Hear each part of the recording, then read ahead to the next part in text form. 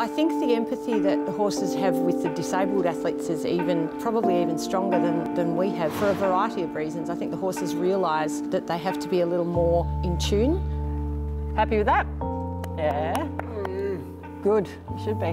My involvement in Equine Pathways Australia started back in about 2006. I've always been a horsey kid growing up. I tried all other things. I did go to uni, did a science degree, went off and did a teaching degree, and ended up back, every time I ended up back with horses. The key that draws you back into it is definitely the horse. The personality of the horses, every horse being different, and just that empathy that you have with the horse and they have with you.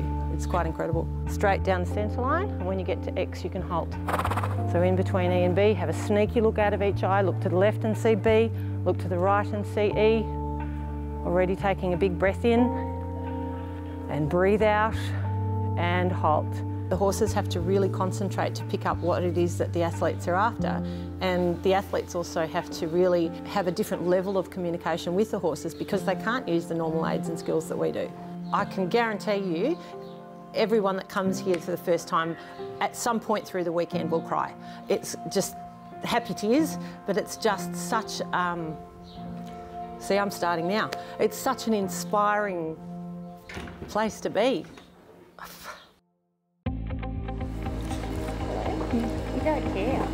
He's a good boy. You don't care. What? You don't even care. He's a good boy. You are a sweetheart. You are a champion. In 12 months' time, he'll be a really nice horse. He's beautiful. Yeah. Lou Cooper is one of our athletes who's come from the racing industry after a fall.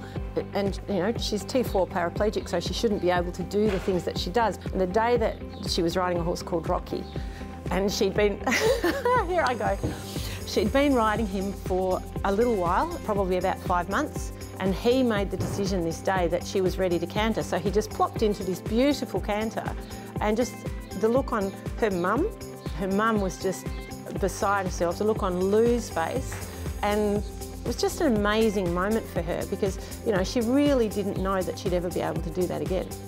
And that happens, it happens over and over and over. Pretty much every clinic there's something like that where you just, well, I burst into tears because it's just so emotional, and being able to offer that possibility to people to do that. It's the most rewarding experience you could ask for. I don't think there's many people who are lucky enough to have such an emotional moment, and I really do. Like I have this chance to see people really develop and really be joyful, and you know that's pretty amazing.